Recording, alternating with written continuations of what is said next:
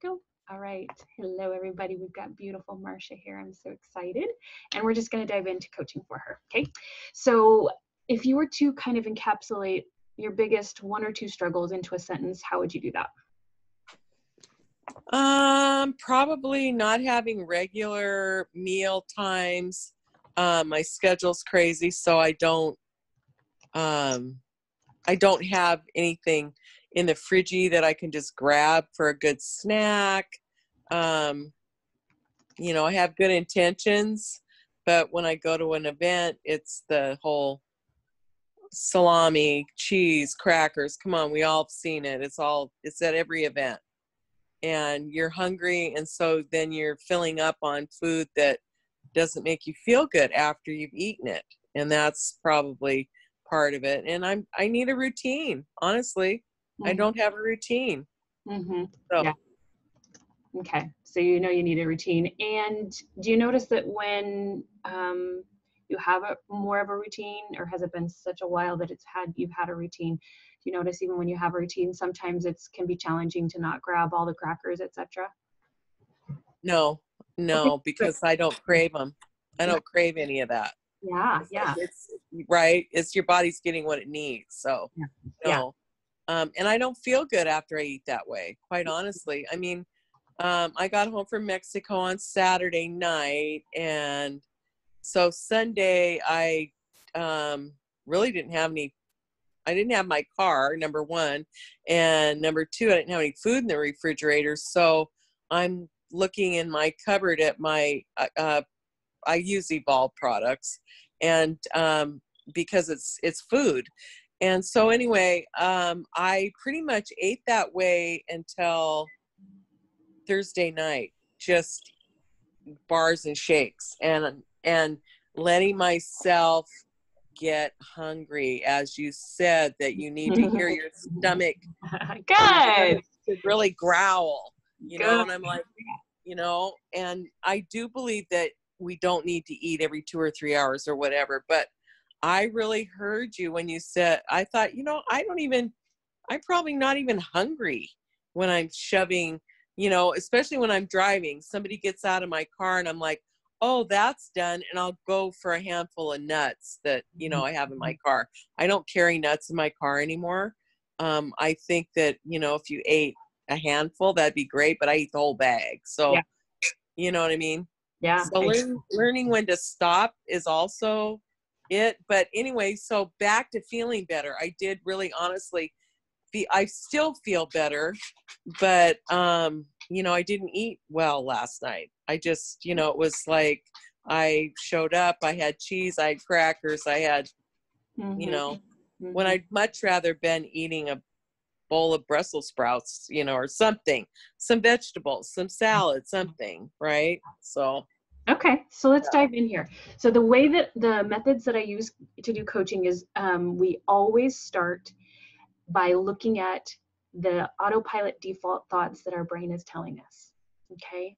Because we have 95 to 99% of our brain on autopilot, and it's wired that way. It doesn't mean anything's wrong, but that's running the show most of the time. And so what I'm listening for when I hear somebody, when I'm coaching them, is little thoughts that are coming up that are causing the actions. Okay, so how the anatomy of the brain works is, have you heard this before? No, Fascinating. my cat is driving me nuts. She's trying to get my attention. She's scratching on a bag. She's trying to climb on my lap. It's my cat. Hello, cat. Thanks for the laughs. So what I'm looking for, and I like to be visual, like I think about the thoughts. The thoughts happen up here, and most of them are on autopilot. And what happens when we think a thought, even if it's like autopilot or subconscious or semi-conscious, what happens essentially, the anatomy is it will send a chemical signal through the body that occurs to us as an emotion. So what I heard you say, and one of the big pieces here, which I think can resonate for a lot of people, is my schedule is crazy. Right. And I want you to look at that for a minute. And you see these other things that your brain's like, well, I just need a routine, da, da, da, da. And there's some validity to that. But what I want you to do is back up to my schedule is crazy.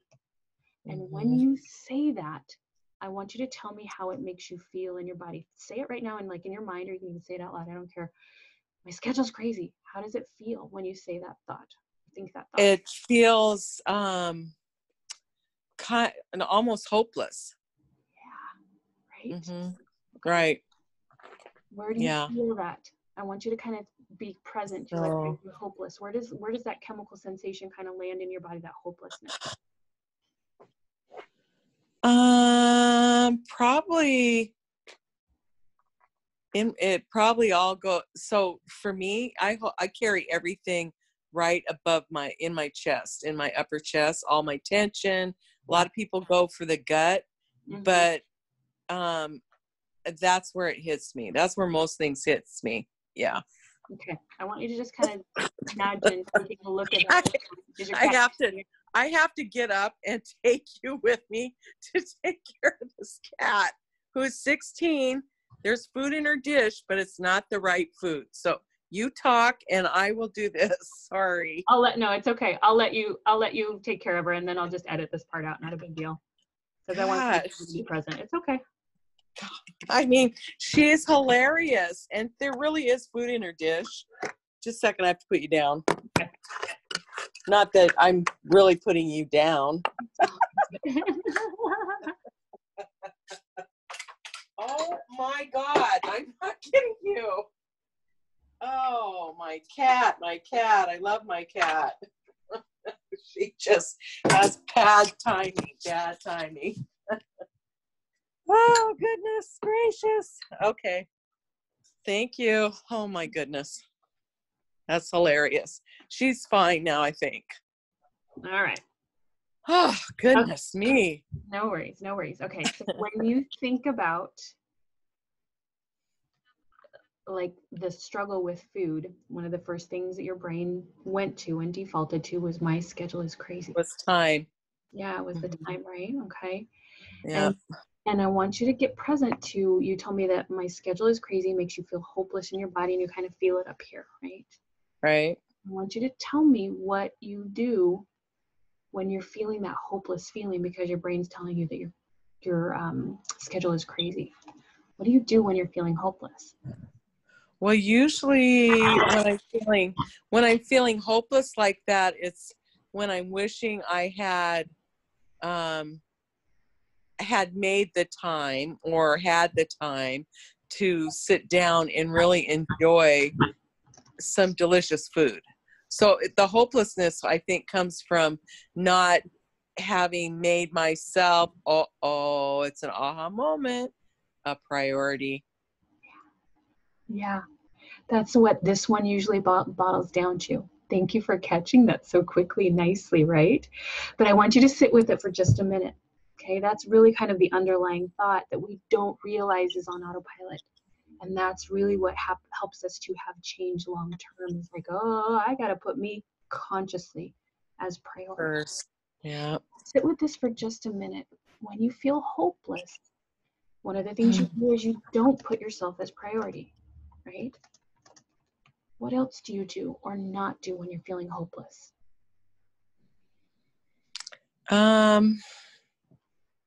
I probably, because I'm in my head a lot anyway, I'm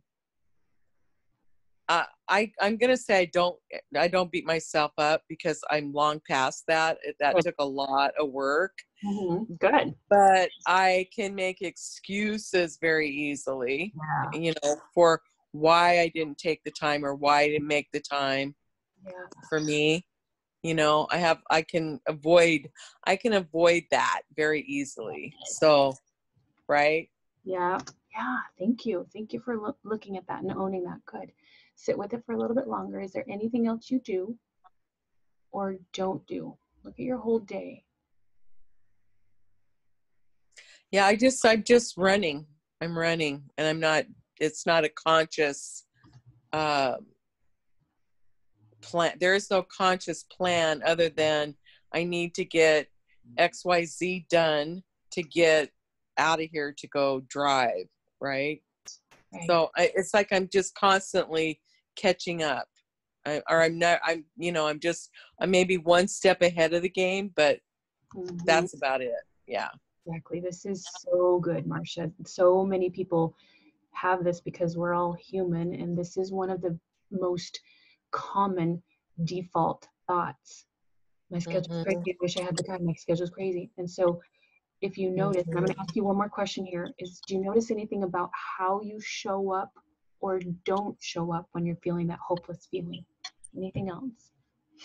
Um, it's funny. I probably do. So when I show up outside of my home or out in public or whatever, I am super authentic. And I probably, I show up more for other people than I do for myself. So, and I'm constantly working on that, honestly. The food thing is the final piece right now for me, Right. Right. And so something that you do when you're feeling that hopeless is you don't make a meal plan. You don't Right. yourself, and that's exactly how it connects here. So Mm-hmm. when we think it's about the food, it's actually about the thoughts that are running. I'd like to think about it like background computer software. The type of coaching that I do is called causal coaching, meaning I'm not just going to say, okay, go do this, because it's like slapping a, oh, here's a Band-Aid, go do it. Sure. And then willpower runs out. So this is why digging Right. deep into like the deep pieces of this, you already were able to have an aha, right? Oh, so the result of all those actions just creates the The self-fulfilling pounds. prophecy. It creates the pounds, and it creates more confirmation that, see, my schedule is crazy. Because if you think back, Right. I don't put myself as a priority. I don't, but I make excuses. I avoid. I run. Mm-hmm. There's no conscious plan. There's no, there's just barely Mm-hmm. catching up. That is the manifestation Yep. of a crazy schedule, right? And so I want you to really think about this like software. The thought happens. The hopelessness goes through the body. The feeling is the reason we do or don't do everything in our lives. The Mm-hmm. feeling of hopelessness has you do those things, and then it creates the result of, see, my schedule was crazy. I can't do it. I gained the weight. Mm-hmm. And so it's really important to start to be able to compassionately uncover these thoughts there, because part of our brain, we have this, do you know what the reticular activating system is? It's Mm-hmm. part of our brain that scans the data, the input, the visual, the audio, the sensory data that's coming in. And we have 11 bits of like data coming in all the time throughout the day. And the way that its job is to scan for what to pay attention to. Its job is to scan, okay, there's so much data. What data do I, weed out, and what do I focus on? And the way that it focuses is by whatever thought is playing the most. So if that thought, my schedule is crazy, I wish I had the time, oh my gosh, my schedule is crazy, you know what it's going to scan for? Mm-hmm. It's going Mm-hmm. to create the feeling of hopelessness because it feels kind of frenetic, right? And then it's going to cause you to do these things, and then it's going to create that result. So that's what it's scanning for. That's all it sees. That's what it creates. And then that's the result that it creates.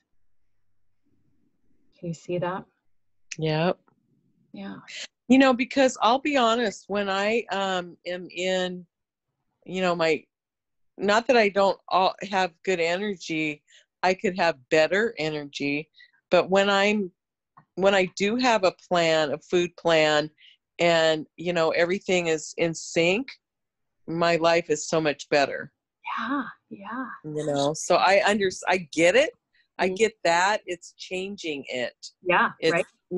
making me, and I'm telling you, I'm working on this all the time because I'm the nurturer, the caregiver, I'm the one that wants to encourage everybody, and Yeah. which I will always be, Yeah. but I need to be me. I need to turn You that need to, around. you need to put Point, you yeah, on the list too. yeah, Exactly.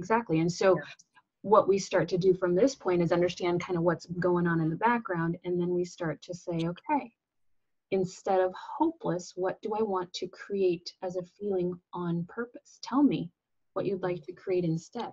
instead of creating kind of this underlying like it's kind of like a little murmur back in the background of hopelessness, right? Mm-hmm. Feeling do you want to create instead? What is a good word for uh like oh my goodness, I am having a hard time putting this into words. So something to look forward to, right? So it's like, oh, instead of like, oh, I don't have, Motivated. yeah, that's it. The motivated. Mm-hmm. Huh. Yeah. Okay, so if you want to Or motivation, I don't, similar, somewhere in that area. Yeah. Okay. Yeah. So right now, we take a step back and we say, my schedule is crazy. I wish I had the time. That thought program is not serving you to feel motivated. No. At all. It's serving you to feel hopeless, right? So if we want to feel Right. motivated. I mean, it's motivating me to get in the car and drive and go make some money, but it's not motivating me to make me feel good while I'm in the car to go make the money. You're talking about two different things here. Yeah, exactly. We're talking food versus livelihood, etc. Right?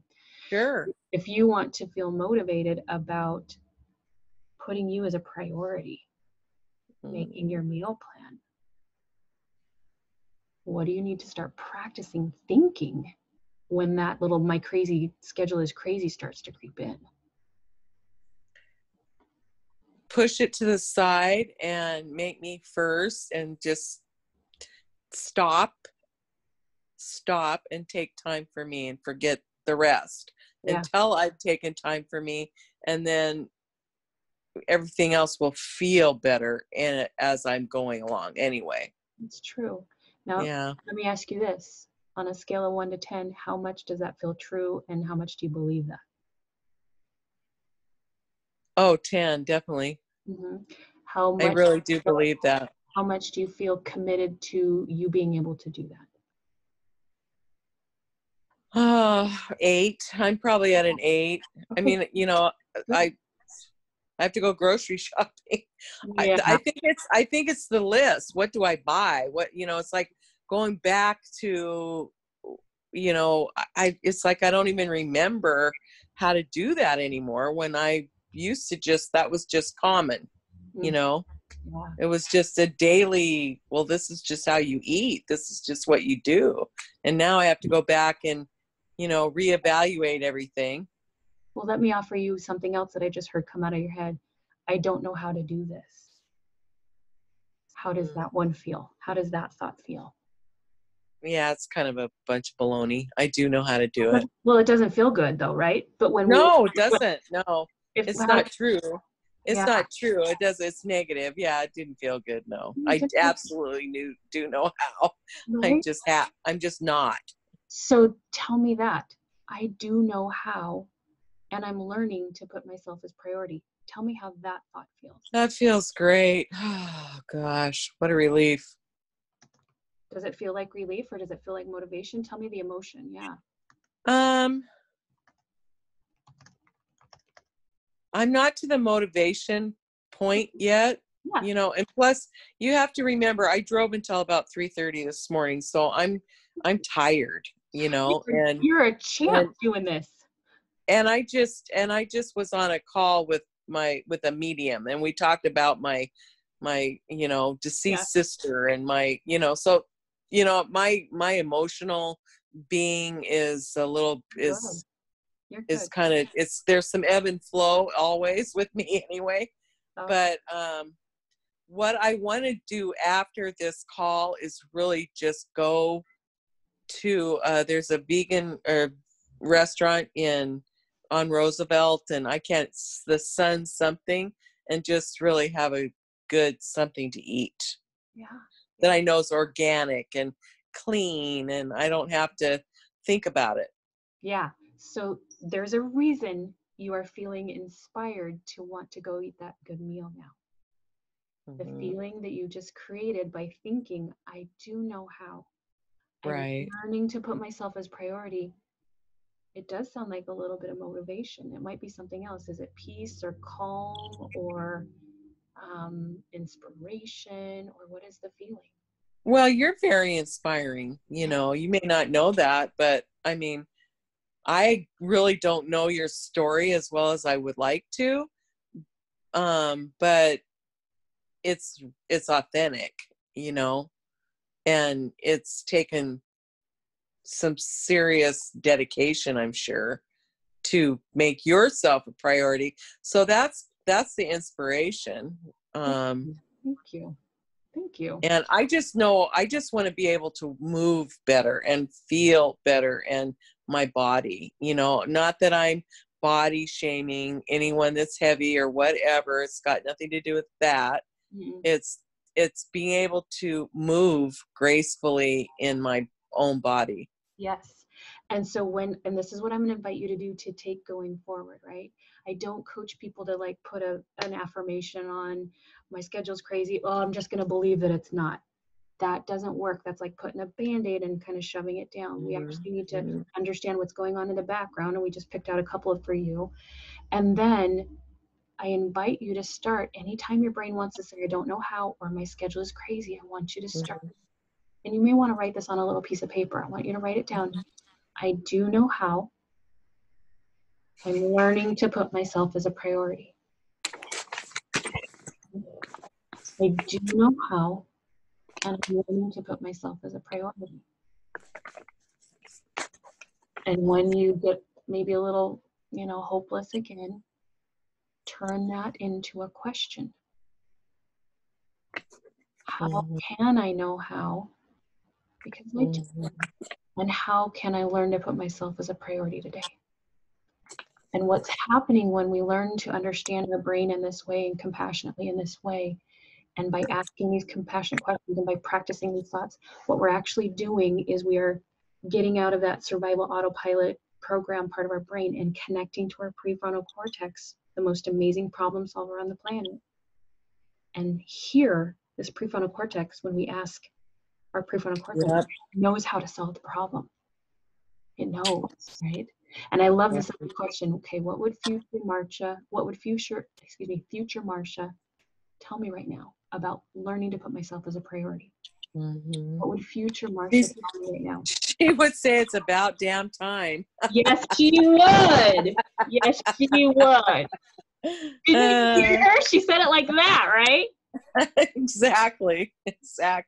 Yeah. It's about damn time. Yep. Yeah. You got it, sis. That feels really good to say that out loud too, honestly. Yeah. I think I'm going to do it again. It's about damn time. There we go. Thank you, sister. I love it. All right. So that's your homework, okay? I do know how. I'm learning to put myself. I do know how. Yourself those. Yep. All right. I'm learning to make myself a priority.